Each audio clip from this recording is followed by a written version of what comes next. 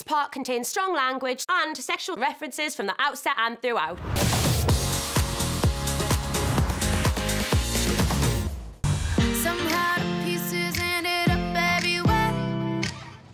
Kind of thinking how I'm going to get them drawers, my treadmill, my 2 huge boxes upstairs, and at least 10 bags of clothes.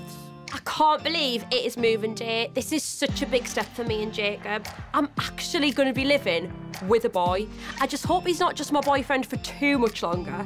Hurry up. that finger's bare. All right, man, we're just about to move into a bloody place. Like, look, I've literally had to get a gem on my nail just to make it blingy. Have the bling on that finger. That's why I get the gem, so I can imagine that there's going to be a big shining ring around my finger. Let me see.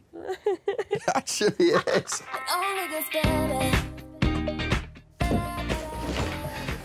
I like this top. Ooh, maybe not. I remember when I first got this house, it was just such a good time of my life, so this house has like only got good memories for me. I've had some parties in here, like, mental. Oh, I know you have. Newcastle and Middlesbrough have been amazing to me, and I've literally loved every second of it. But I'm done with the partying now, and I'm ready to grow up, and I just feel as though this is a fresh start.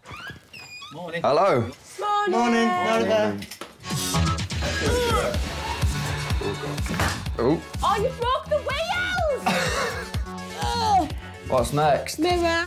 I'm not sure if I trust Jacob with these mirrors, because if he breaks it, that is 7 years bad luck, and we do not need that. Oh, she's getting bossy. So you're just going to stand there and just say, this one, this one. But it's nice, I'm like looking at what my future husband looks like. I'm telling Jacob that he is doing such a good job and that he looks so fit, because I know that flattery is key to getting the job done. Oh, look. This is off you. Should we read it out? No. Oh.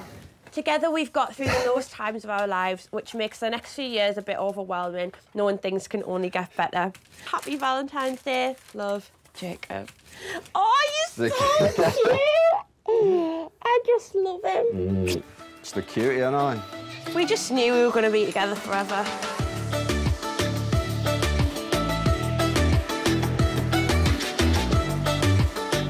You're doing great. Thank you.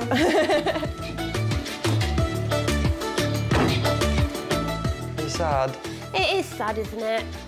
This whole house has been like a chapter of my life where I learned to be on my own, I grew as a person, and then my next chapter is now going to be with you, settling down. Which is going to be amazing. Obviously, I'm so excited to move in with Jacob, but I am really gutted to say goodbye to this house. Bye, bedroom. Come on, then. Living here on my own made me so independent, and now I'm going to be living with a boy. I think it's finally sunk in. Bye, house.